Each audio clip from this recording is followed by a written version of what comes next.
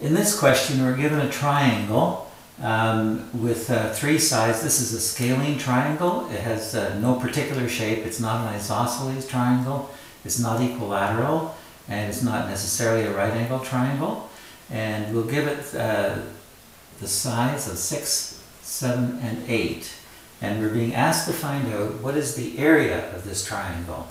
It's not going to be immediately apparent, but as you'll remember, the area of a triangle is given by the expression or by the formula. The area is equal to 1/2 the base times the height. In this case, we can assign the 8 as being the base, but we really don't know what the height is. We're given the other sides, but not the height. So this formula cannot be applied immediately. We're going to have to work out what the height is in order to be able to come up with the answer. So in this kind of a question, it's good to start by perhaps drawing in roughly what that height is going to be, and also give it a label, h. So that being the height, this will be right angles. The next step is to figure out what in this triangle, what this distance is going to be. Well, we can't figure it out directly, but we know that we can assign it an unknown, so we'll call it x. The first step past this is to decide in this triangle, the triangle on the right hand side, what the distance will be from here to here. Now, it's going to be less than 8 by the amount x. So we can now say that it is 8 minus x. That's what this distance is from there to there.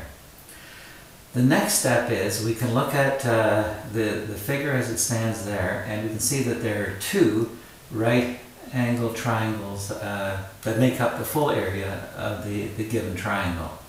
So the first right angle triangle consists of x, h, and 6. So we can apply the Pythagorean theorem to it. So let's do that.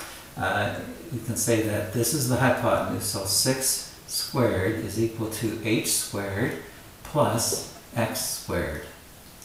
In the next triangle here, on the right hand side, we can apply the Pythagorean theorem to that as well, which would be 7 squared equals h squared plus 8 minus x all squared. And the next step would be to expand this out.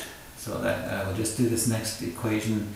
We'll leave it at 7 squared equals h squared plus 8 times 8 squared is 64 minus 16x plus x squared.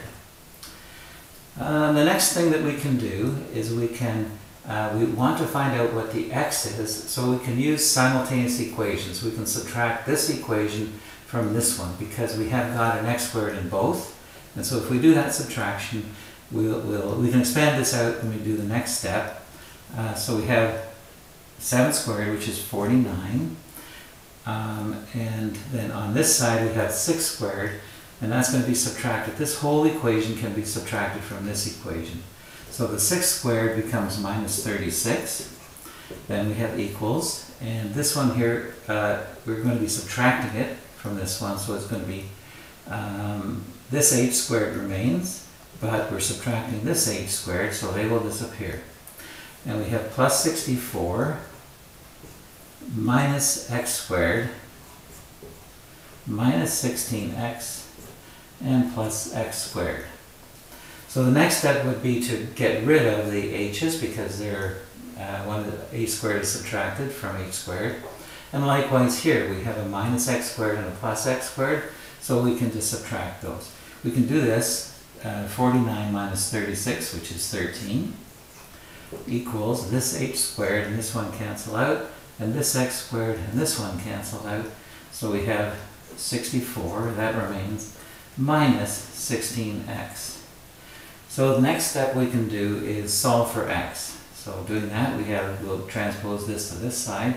So it becomes 16x equals 64 minus 13, which is equal to 51. So that means that x is equal to 51 divided by 16. And I'll work that out on the calculator. 51 divided by 16 equals 3.1875. All right, some of the extra figures, and we've come to the point that x is equal to 3.1875. Now we can take a look at this triangle to find out what h is, because we know what x is and we know that we've been given the 6, so we're looking for the value of h. So h squared is equal to 6 squared minus x squared. Continuing on, is equal to 36 minus 3.1875 squared. So let's work out what that is on the calculator.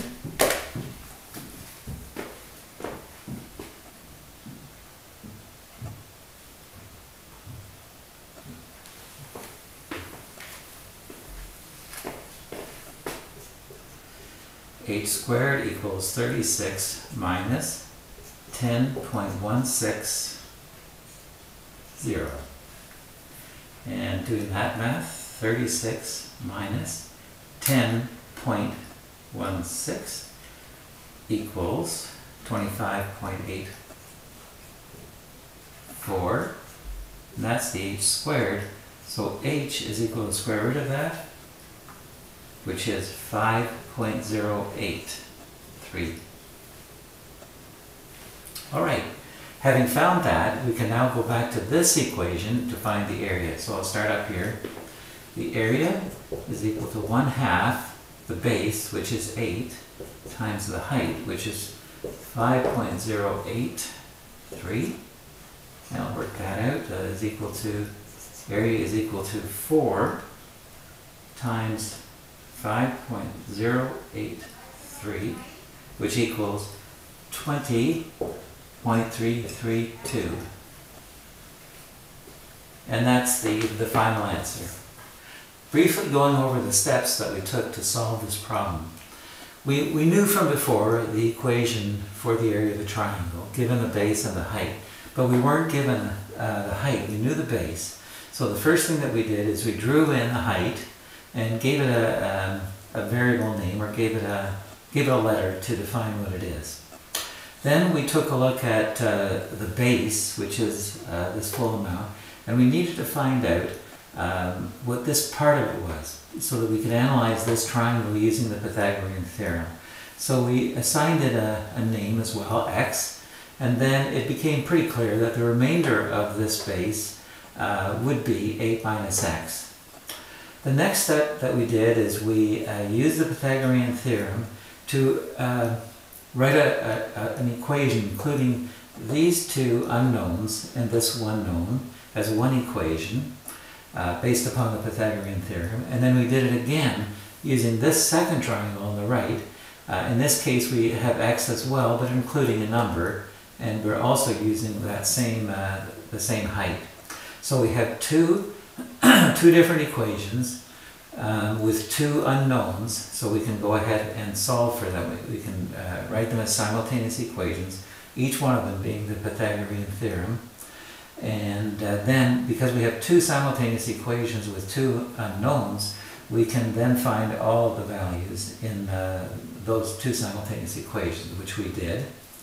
And then extracting the h from it, we put that into the general formula for the area of a triangle, and in that way we came up with an answer. So the next step is for you to try one yourself, and so on the next screen you'll see an example which you should do as an assignment.